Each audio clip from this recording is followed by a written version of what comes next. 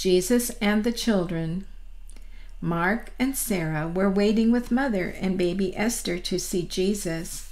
Other children were waiting with their mothers. Jesus' helpers frowned at them.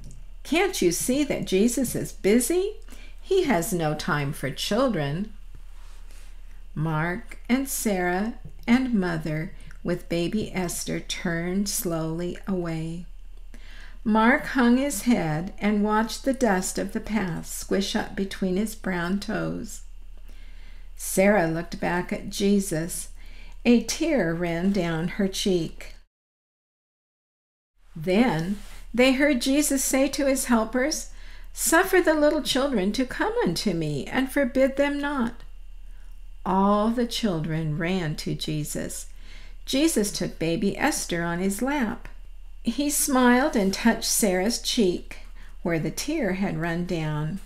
He put his hand on Mark's head. The children took turns standing close to Jesus. He told them stories. On the way home, Mark whistled a happy tune. Sarah skipped ahead, and then she waited and took Mother's hand. "I wish we could see Jesus every day," she said. "Maybe," said Mother, "maybe soon Jesus will come to the temple." One day, Mark and Sarah heard people singing the Hosanna song. They ran to see why the people were singing. They saw Jesus riding on a colt coming down the road. People were laying their coats on the road for him to ride over. Boys were waving palm branches and shouting. Girls were tossing flowers and singing. "May we go with Jesus?" asked Mark. "May we?" asked Sarah. Mark's father cut a palm branch for him, and Mother helped Sarah fill a basket with flowers. Mark waved his palm branch and shouted, "Hosanna to the Son of David! Hosanna! Hosanna!" Sarah tossed flowers on the road and sang, "Hosanna! Hosanna!" It was like a big parade. It made Jesus happy to hear the children shout and sing. The parade came to the top of a hill. Jesus stopped the colt and looked down over the hill. The boys stopped waving their palm branches and looked. The girls stopped tossing flowers and looked. All the people stopped and looked down over the hill. What did they see down over the hill? There was a brook down over the hill, a sing-along, laugh-along brook, but they were not looking at the brook. There was a city with a high stone wall down over the hill, but they were not looking at the city with the high stone wall. They were looking at the temple, the white marble temple, shining like a big snow castle in the afternoon sun. Everyone, yes, everyone had stopped at the top of the hill to look at the temple, the beautiful temple. The next day, Mark and Sarah and many other children went with Jesus and his friends to the temple. But when they got there, the sounds coming from the temple didn't sound like a temple at all. There was no sound of singing and praying. It wasn't quiet-like and hush-like, with people tiptoeing when they walked. Instead, there was a terrible rackety noise. Traders had brought to the temple cattle and sheep and doves to sell for offerings. They shouted, "Buy cattle for your offering! Buy sheep for your offering! Buy doves for your offering!" Money changers were there, clinking their money. It didn't seem like a temple at all. Not at all. It was like a noisy marketplace.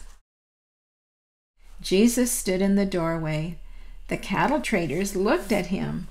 The sheep traders looked at him. The dove traders looked at him. They all stopped their shouting and selling. The money changers stopped clinking their money. Everyone looked at Jesus and waited to see what he would do. Jesus raised his arm. He said, "Take these things hence."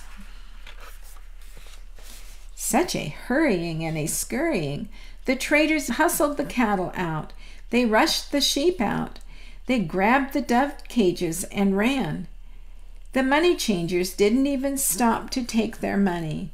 All the grown-up people ran away from Jesus.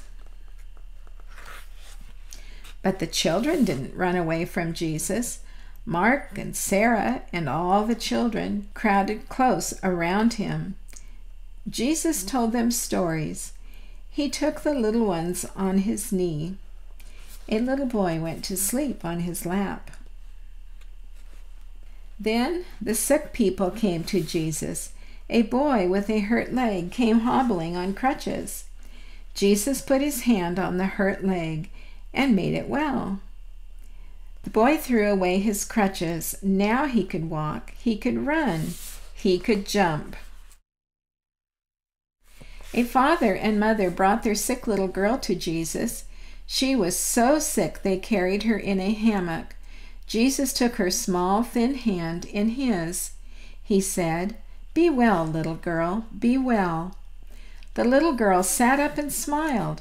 She was well. A boy led a blind man to Jesus. The blind man's eyes were tight shut.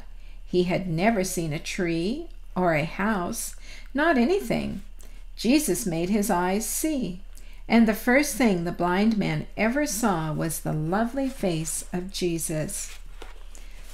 The children were so happy when they saw the sick people made well. They again waved palm branches and sang the Hosanna song. The grown-up people who had run away came back.